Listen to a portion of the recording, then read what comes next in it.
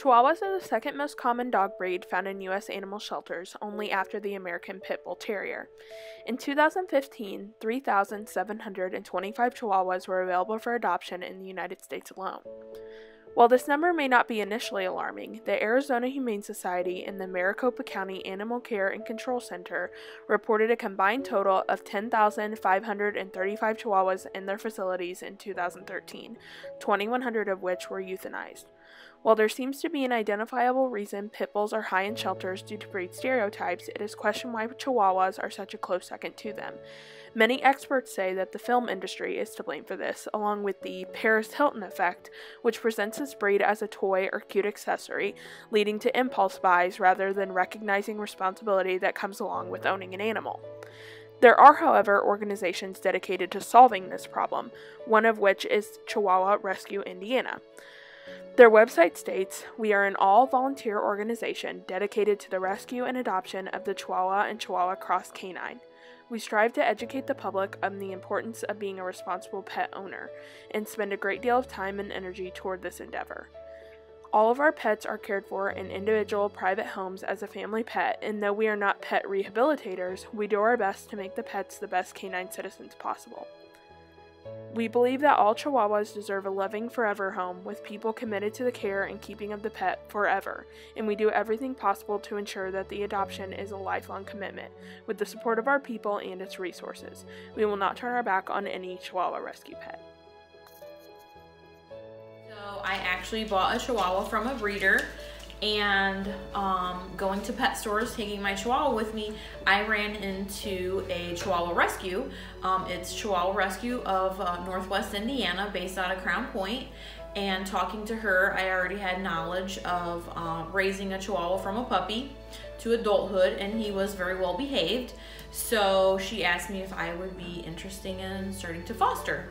Most of those were like from puppy mills or owner surrenders, which is where a person doesn't want a dog anymore. Multiple reasons why. Sometimes people work too long. Sometimes people, they get dogs and not realize that they are work like a child. I mean, they have to go outside, they require medical care, they require food and water and attention and exercise. So a lot of times people don't realize, they just see a cute puppy in a window and they're like, oh, I'm gonna take this, you know, I want a puppy. And then the puppy turns into a dog and turns into a lot of work. And so a lot of times people are just like, this isn't for me. So they rescue, or they surrender the dog to either a rescue, which is where the rescue, we keep the animals in our homes with our family and our pets, as opposed to a shelter where they're in kennels or cages or that type of thing. So the dogs usually react really well to being in that type of situation. Sometimes dogs come about into the rescue that come what I call for other fosters, or I adopt them. So I had lost my first Chihuahua, which was a long-haired, to liver cancer. So Pepper, which is here on my lap right now sleeping, is actually a Papillon. She came from a hoarder.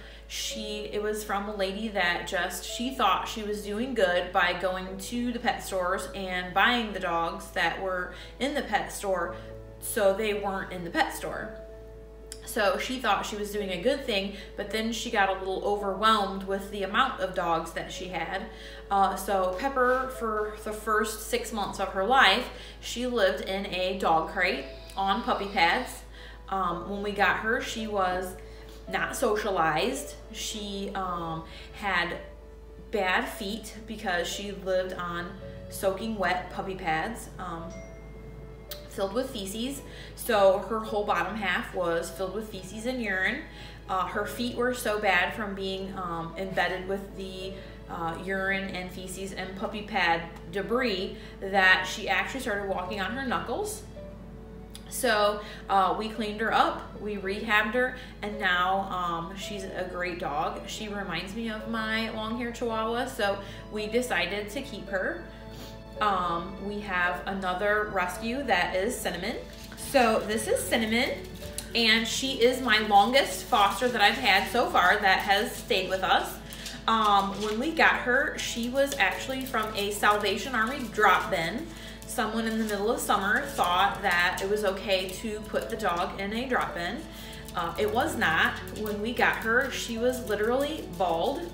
Her body had started to eat itself. So she was completely emaciated, which means she had like no muscle or fat any longer. She was literally skin and bones. She was they approximated at the vet, 2 to 4 years old. Due to the fact that she was in such poor health, she has bad knees. Her liver was affected. She had really bad high enzyme levels in her liver, and her heartbeat was off. It gallops as opposed to beats. So she had to be on a special dog food diet. She had to take a liver pill that was 1 pill a day, and it's $30 for 30 pills, so $1 a day. And then she just needed completely rehabbed. She was very aggressive. She bit everyone that came in contact with her, including myself twice, until she met my son. And he is actually the one that started rehabbing her by getting in her hexagon pen and feeding her bologna and cheese. And then she became his best friend. So at the time, we knew, because her body was so bad, for health reasons, we needed to get her spayed. So they did a special spay where they kind of put her out for just a short time, did a really fast spay, and then brought her back quickly due to the fact that her body cannot process the anesthesia due to the liver and the bad heart. So we got her through that, but we were not able to put her through a prolonged knee surgery that would fix her knees. So she has 2 gitchy knees in the back. Usually she holds one or both legs at the same time, kind of up, and then her joints in the front, because of so much malnourishment, sometimes the front legs will actually go in and out, but she usually pops them back in herself. Also from that, she was in such bad shape that most of her teeth had fallen out rather quickly, but now she has no teeth left. We've had her for 12 years. We were told in the beginning that she would probably only live 3 to 5 years due to her poor condition of health, that her liver and her heart would probably give out much earlier than a normal expected Chihuahua life. So she was 2 to 4. We've had her for 12 years. So she is approximately 14 to 16 years old, and she is still perfectly fine. She's a little high maintenance. She likes you to hold her. As you see, her tongue hangs out due to the fact that she has no teeth to hold them in. She's a great little dog. She goes outside. She likes to burrow in a kennel. But due to all of her health stuff, I didn't think it would be fair to adopt her out to someone. So I took on the responsibility of keeping her. And through vet and everything, we stopped her on the liver pills because her liver stuff came back into the realm it was supposed to be in. So she's lived now for probably 10 years without the liver pill, but I still keep her on a very high quality Blue Buffalo diet that is high in protein, and she processes it very well. And she will not eat canned food even though she does not have teeth. She insists on the hard food, which is what she eats. She just gums it apparently, so that's what she eats. And so we've had her for a very long time, and I have a feeling that we'll have her for a much longer time. And this is Layla. She is one of my also adopted out. She was one of the puppies that we raised. There were 4 in the litter. She was the only black one, and for whatever reason, black dogs and cats are always the last ones in shelters or rescues to get adopted, so I figured she would be harder to adopt out. She did brown up a little bit more and get some more whitener, so she's like a tricolor now, so she probably would have been a little easier. She was very shy and standoffish. She also was feisty, so she would bite. I would not have recommended her for a home with small children, probably because she would bite them. When people come over and she doesn't know them, if you reach too quickly, she will bite you and she will draw blood. So she fit in with my other dogs. They accepted her immediately, as opposed to the other 3 in the litter. They were a little more standoffish of her, but she fit right in. So since we raised her from a puppy, we had decided that she fit in our pack. So we kept her. So far, all of my puppies or fosters have found forever homes. I haven't had any returned back to me. I have always been like a lifeline. If they have questions or concerns or problems, you know, they could always call me. So they were comfortable calling me. Most of the times though, really no calls once we adopt a dog out. We do an application process. We kind of check into the people and where they live to make sure that they've not, you know, adopted dogs and then gave them back, or adopted dogs and taken them to their local shelter and dropped them off. All of our dogs are microchipped within the rescue. The chip is linked to the rescue as well as the foster, or I mean as well as the adoptive parent. That way if the dog is lost or stolen or surrendered to a rescue or a shelter, they would scan the dog and see the chip and see that it's from our rescue. So sometimes we do get dogs back that way. So far, luckily, I have not had any of my foster or adopted out puppies come back to the rescue, to my knowledge at this point. I've been doing the rescue now for 12 years. Right now I kind of have a full house, so I haven't really been doing a lot of fostering right now due to the fact that I already have 6 dogs. I still go and help at events throughout the year.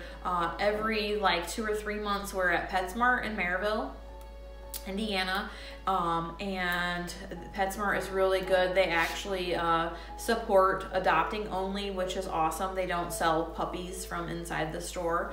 Also, we do other events within our areas, and there is a portion of the Chihuahua Rescue out of Indianapolis, Indiana that is like a sister partner to the Crown Point office. This is Zoe. She's another one of our forever fosters. She came into the rescue from a lady who got her because she thought she would be a cute accessory. So she got her when she was a puppy. She had a purse and lots of clothes and little blingy things when we got her. But the lady worked 10-hour days in Chicago, and she lived here in Crown Point, Indiana, and work all day and then come home. And Zoe was kept in the kitchen with puppy pads and food and water, and the lady decided that it was too much work for her, so she decided not to keep Zoe, so she surrendered her to the rescue. But there's so many dogs that are surrendered to rescues and to humane societies that if you can, it's best to give a dog a home that needs a home as opposed to going out and getting one. Also, usually when you get a pet from a rescue or from an animal shelter, they are already fixed, they already have their shots. It's a far less fee as opposed to spending thousands of dollars to buy a dog that's a purebred, and then to turn around and spend an additional hundreds of dollars on getting them fixed so you don't have dogs going into heat or male dogs being aggressive. And getting shots. It's kind of a good place to start. Puppy mills are where people see the dogs as money. So they don't really care for the dogs. They usually don't have vet care. They're usually minimally fed and watered. They're kept in horrible conditions. They usually stack crates on top of crates. Which means the dog on the tops, feces and urine is a lot of times dripping down on the pets below it. They're usually not groomed, so they have usually skin parasites, fleas and ticks, and a lot of times mange, because they're usually just using them as a paycheck. So they go on the internet and they'll sell really cute puppies, you know, for $500 or $600 or $1,000, sometimes with papers and sometimes without. They sometimes will also breed brother to sister because they're just trying to get a quantity of puppies as opposed to a quality of puppy, so they don't worry about like degenerative diseases or the health or welfare, because they just want to sell the puppies for money. it's usually a horrible situation. There's usually hundreds and hundreds of dogs. A lot of times they're in so much bad health that lots of times they have to be euthanized humanely, because you cannot undo some of the health issues that's been done to them from living in those squalor type positions. So there are thousands and thousands of dogs across the United States that need homes. They're in rescues, they're in shelters, and usually anywhere from, some places do $35 to $50 for a dog, up to $200 depending on the dog and the area, because it's a lot of money that's invested in the rescues and getting their vet care. And when you get sick dogs and you try to save them, the vet bills are really high. So a lot of times we need to, even though you may know, oh, well, this dog was healthy, it was already fixed when it came to you, why would you charge an adoption fee? Well, because part of that adoption fee is maybe helping several other animals as well. And so it's really best, if you can, to go to a rescue or a shelter. You can still get purebred dogs. These are all purebred. They're Chihuahua to Chihuahua. They just don't have papers. I don't show them. So I don't need a show, quality dog, but they make excellent house, home pets. And they're usually very thankful that they're in a caring and loving home. Dogs are loving, playful, lifelong companions, but require a lot of time, money, and responsibility. If you're interested in learning more about Chihuahua Rescue, visit them online at chihuahuarescuein.org. Or for other breeds, visit your local animal shelter and give a furry friend a forever home.